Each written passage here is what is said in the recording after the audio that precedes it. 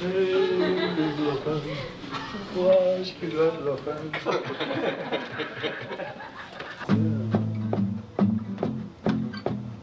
do you think, Sherman? 16 tons? Yeah.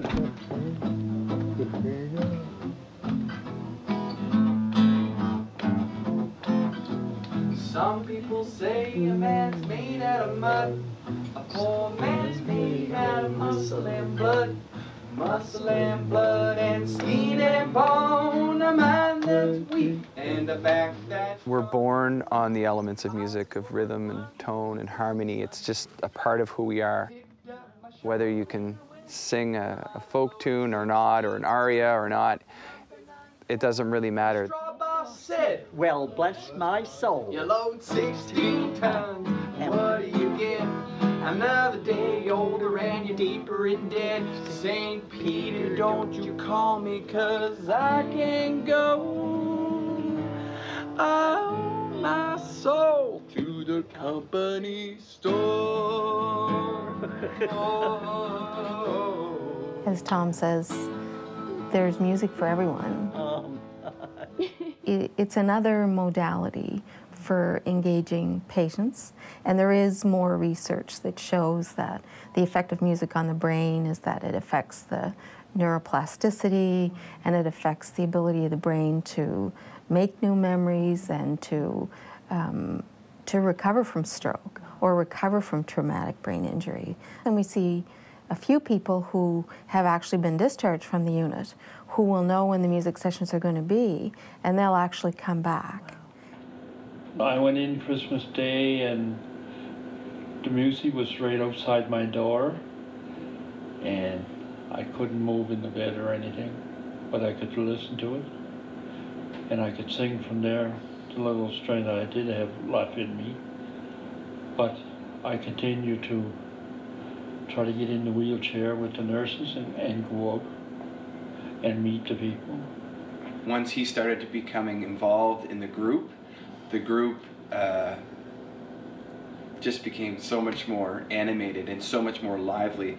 It was integral, actually, to the success of that group. You know, you're laying in there, like I'd never seen a snowflake for 3 months. When I seen the snowflake coming down, God bless me, I was the happiest man in the world.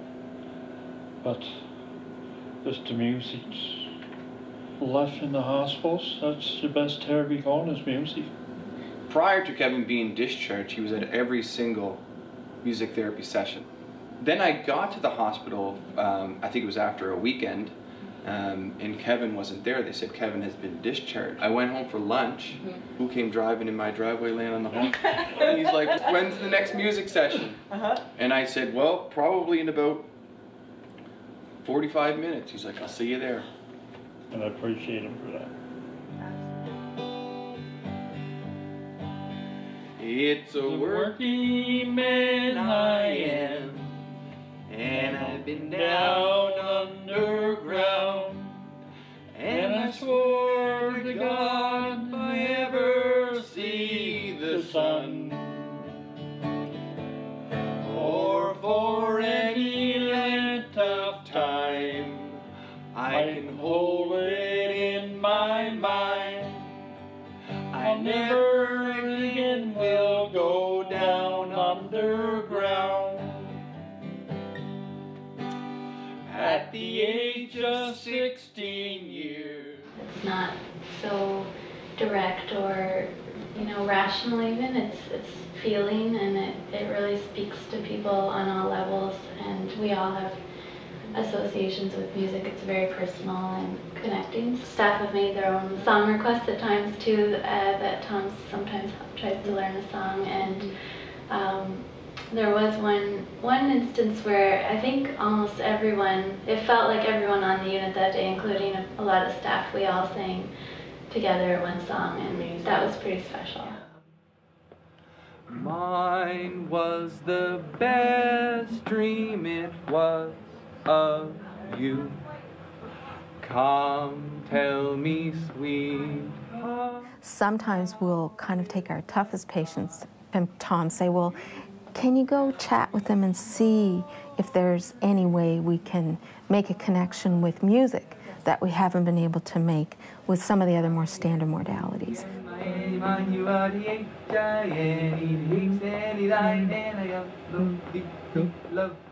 People have devastating illnesses, and sometimes, you know, the standard things that you would do, you can see that they're not working. It helps in those tough cases to try sort of the non-medical or the non-pharmacological approaches. It's one that my dad and my uncles always sing. Most of the music would be, usually it would be generational, and it would be songs that they're familiar with. So because of the way music works in the brain, you'll see them experience joy by using music in a way that you don't see because sometimes they're very frustrated with trying to use language.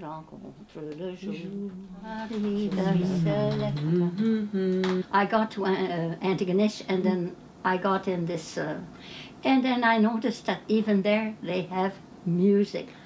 And I really enjoyed that, so I got together with the group. Yeah, it was really, really nice. And being I was French, I started singing French songs. He learned French songs from you. You were the teacher. You taught Tom some French songs. Can you talk about that process and how that was for you? Well, we got together. He'd come to my room, and then we'd sing together. And naturally, I would sing some French songs and some English songs, and we'd sing both. And you taught him? Oh, yes. Well, yeah, I don't think he knew many French songs. Yes. There was sometimes French from Petit de Gras, from Chatiquin, and they would be there in their corner. And the minute you started singing a French song, and then we found out one of them had been in a band. And then that's how music helps, you know, to get together. And I thought that was great in the hospital. I enjoy being in the hospital. Yeah? Oh, great. What did you like about it? What do you like about especially that we could see, that we could sing. And I think it's important that they do have that therapy.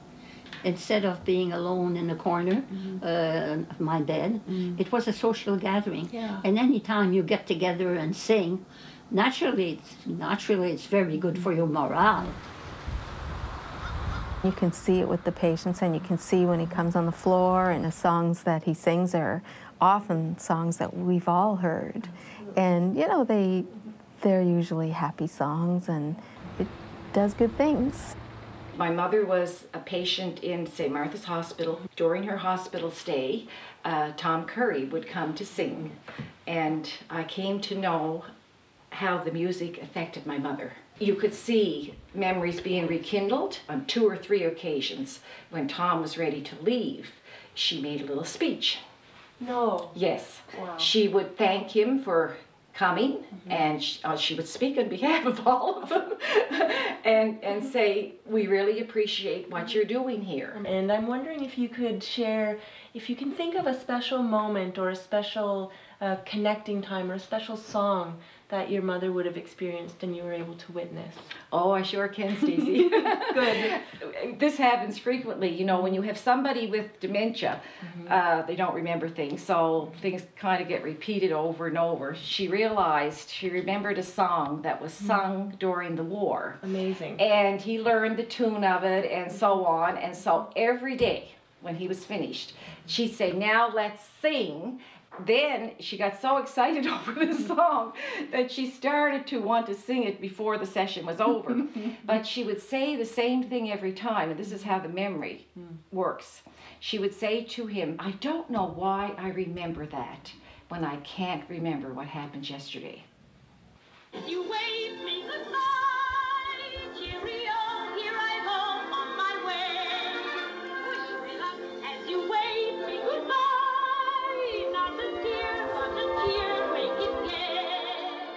The memory, the music. Remember that like that. It's kind of a special thing, Emily. It's special that, you know, you can remember that moment in 1939. Just as well as yesterday. Yeah. 39. Smile, oh why you kiss me sad adieu.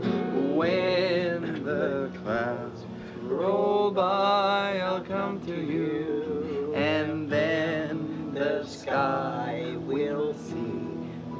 all blue down in Lover's Lane, my dearie wedding bell will ring so merrily. Every tear will be a memory. So wait and pray each night for me till we meet again. Now, wish me luck as you wave me goodbye. Cheerio, here I go on my way. Give me a smile I can keep all the while in my heart while you're away. Wish me luck as you wave me goodbye. Cheerio, here I go on my way. Isn't that awful, though, to remember something back then? Well, Isn't it's a good thing. And every time. Yeah.